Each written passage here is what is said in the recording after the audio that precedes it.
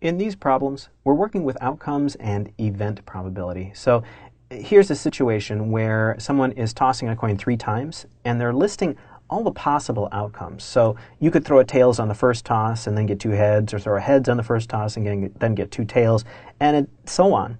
There are 8 possible outcomes for this situation, and they're all listed here. So this is all the things that could happen in this situation.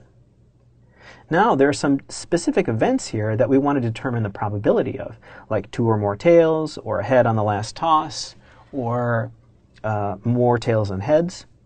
To do this, if we have all the possible outcomes, we just have to count the outcomes that satisfy those conditions and then divide by the total number of outcomes, and that should be the probability. So let's look for 2 or more tails. No, yes, no, no, yes, yes, yes, no. So 4 out of the 8 have 2 or more tails. So the probability of 2 or more tails is actually 0.5.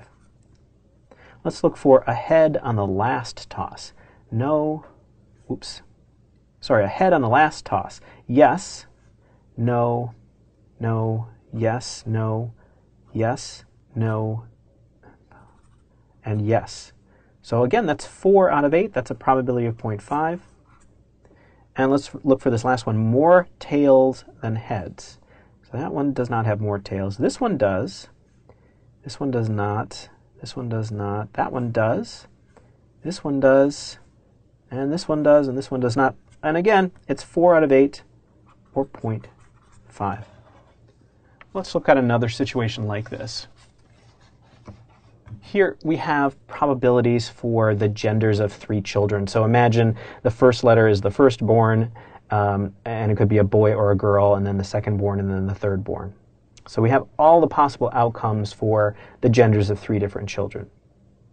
Now let's look at these events. The first one says a girl on the first birth, or the third birth, or both. So first or third or both. Here's one. There's one. There's one. That's on the third birth. That's on the first and the third. That's on the first. So 6 out of the 8 satisfy that. So that's 6 eighths, 3/4. That's 0.75. The next event is more boys than girls. So there's 2 boys, there's 2 boys, there's 2 boys, and there's all boys. So that one's 0.5, 4 out of 8. And finally, we have a girl on both the first and the last. So girl on both first and last. There is 1, and there is 1.